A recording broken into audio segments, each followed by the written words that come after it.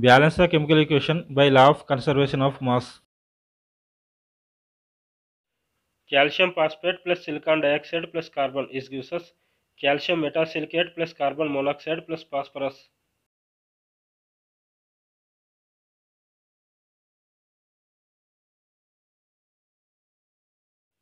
In this equation, the reactants are calcium phosphate, silicon dioxide and carbon, and the products are calcium metasilicate, carbon monoxide and phosphorus.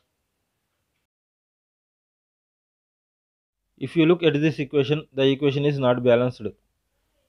In the reactants side, there are 3 calcium atoms, 2 phosphorus atoms, 10 oxygen atoms, 1 silicon atom and 1 carbon atom present.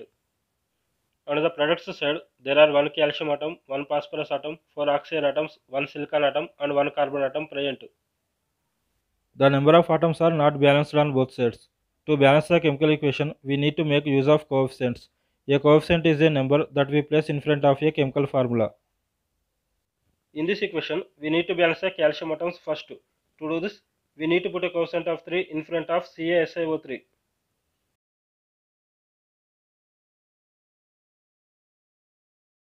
The calcium atoms are balanced. Now we need to balance the silicon atoms. To do this, we need to put a coefficient of 3 in front of SiO2.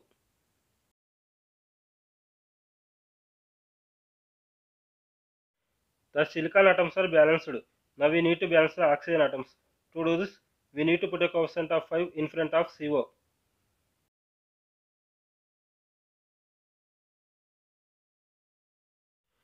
The oxygen atoms are balanced. Now we need to balance the phosphorus and carbon atoms. To do this, we need to put a coefficient of 2 in front of P and we need to put a coefficient of 5 in front of C.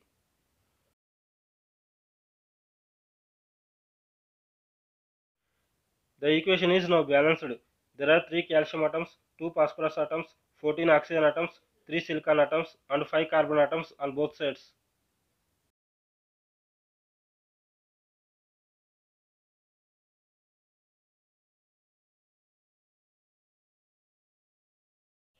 If you like this video, please subscribe my channel and press on the bell icon.